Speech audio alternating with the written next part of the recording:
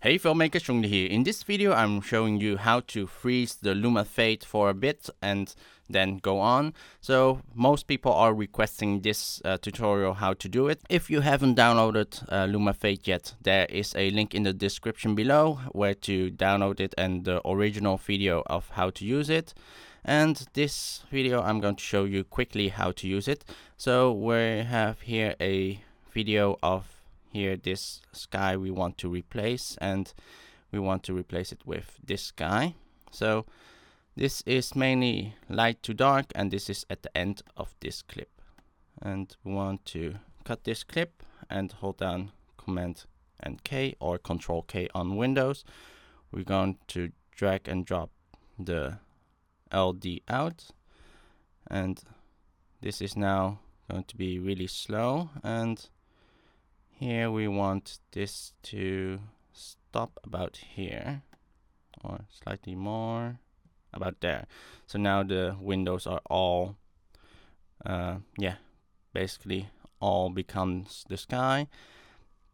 And at this point we want to just go here at the gradient wipe, at the transition, or I'm going to show you the transition completion.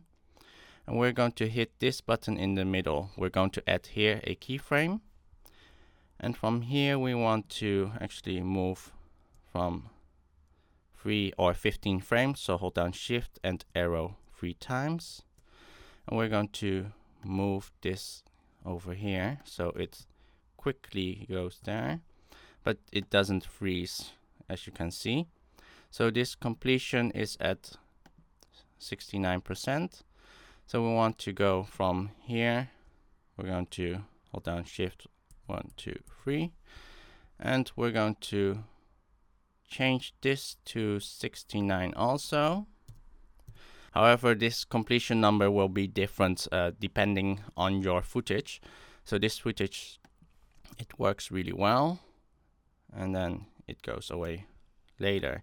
So this is how you freeze the Luma Fade for a certain bit and then let it fade further at a later end. So that was showing you how to freeze the Luma Fade in the middle. So hopefully you guys like this video, and please give me a thumbs up. If you want to see more upcoming videos, please subscribe. Also check out my other videos. There's more presets and tutorials on this channel. And if you have any questions, please comment below, and I'll see you the next time. Bye bye.